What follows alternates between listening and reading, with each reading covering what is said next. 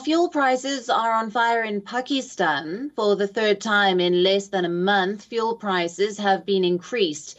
This time, prices of petroleum products have been hiked by 59 Pakistani rupees per litre. The government in Pakistan has raised the petrol prices by more than 84 per litre in the last 20 days. Now, it is the third such raise within the last 20 days by the coalition government led by Pakistan Muslim League Nawaz. With a rise of 24 rupees per litre, petrol prices soared to over 233 rupees per litre. Announced for diesel, the prices for which have been raised by 59 rupees. It will be available at 263 a litre starting today. Now, the move effectively abolished the subsidies on petroleum products in Pakistan. While announcing the measure, Finance Minister Miftah Ismail has categorically stated that the government will not bear any loss on petroleum products from now on. The Finance Minister called the price increase inevitable to save the country from the default. He also tried to justify the move by saying that the government had no choice but to pass on the impact of the international prices to consumers.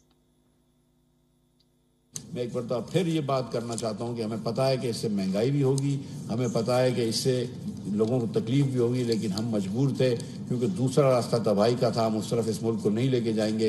इंशाअल्लाह ताला मुश्किल के बाद आसानी होती है और इंशाअल्लाह ताला आप देखेंगे कि जल्द हम महंगाई पे काबू पा लेंगे और इंशाअल्लाह आसानी पास ऑन करेंगे।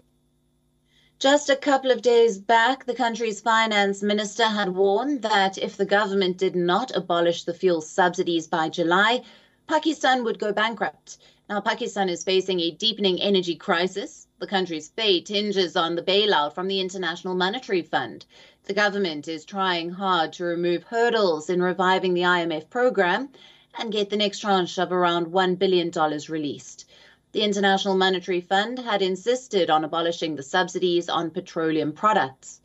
In an attempt to validate the fuel price shock, Prime Minister Shehbaz Sharif has accused Imran Khan for bad economic decisions and striking what he called the worst deal with the IMF. Sharif said that the government is left with no choice but to raise the prices due to the IMF deal that the PTI government signed. Reacting to the development, PTI leader Fawad Chaudhry took to Twitter rejecting the hike in petroleum products.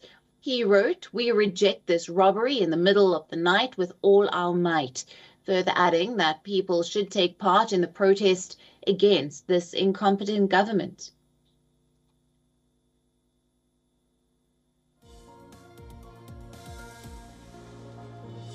WION now available in your country. Download the app now. Get all the news on the move.